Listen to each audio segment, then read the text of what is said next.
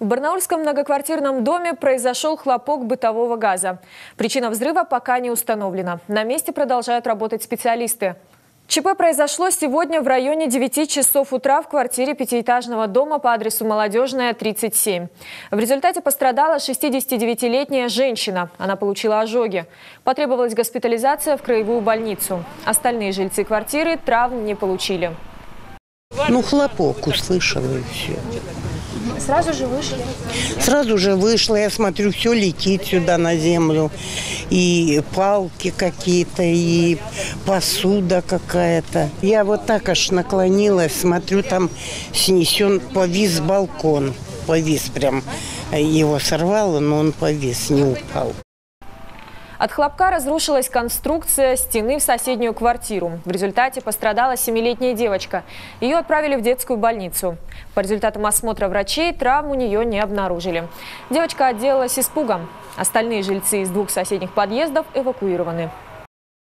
По установлению причин взрыва и установлению потерпевших будут приниматься все необходимые меры по установлению лиц, виновных в первую очередь в совершении этого происшествия, и, соответственно, приниматься меры. Я думаю, что будет возбуждено уголовное дело по результатам предварительной проверки. Доследственную проверку проводят сотрудники Следственного комитета и прокуратуры.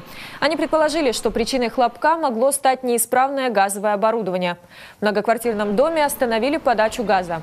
Вопрос находится на личном контроле у главы Барнаула Вячеслава Франка.